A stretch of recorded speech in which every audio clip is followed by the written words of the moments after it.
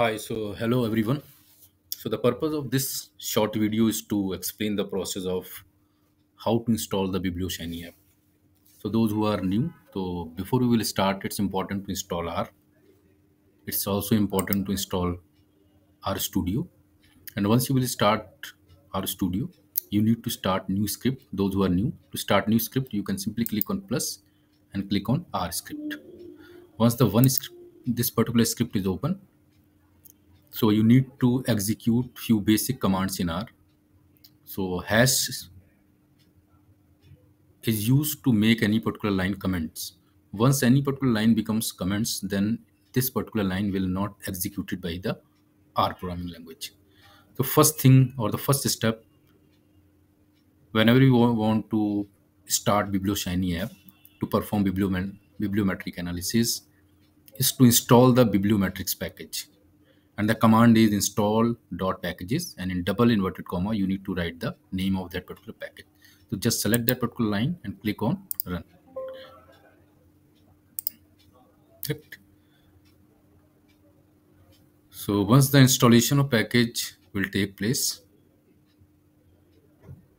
okay, then the next step is to load that particular library into R. So again execute that particular line. Now it has been loaded. Now the third step is to call the Biblioshiny function, and this particular function will start the Biblioshiny app. So again I have selected that particular line and click on run option. Now you will see that as soon as you will execute that particular command, this particular screen will open. So what type of a screen you will see, that I will discuss in next video. So three steps you people need to do.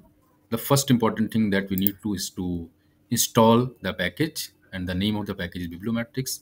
Second important thing is we need to execute library function, and third, to start that app we need to execute the Biblioshiny app.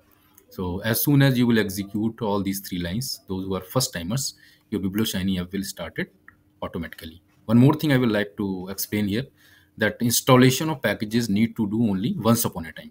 Means when first time you are using, you need to execute that first line. Now next time onwards you need to execute these two commands, that is library command and Biblioshiny app. So you need not to execute this particular line again and again. This line you need to execute only once upon a time. So I hope that process is clear to you. In next video I will talk that what type of screen you will get after executing that Biblioshiny function, and then we will see further how to perform the basic analysis or basic bibliometric analysis. Thank you so much.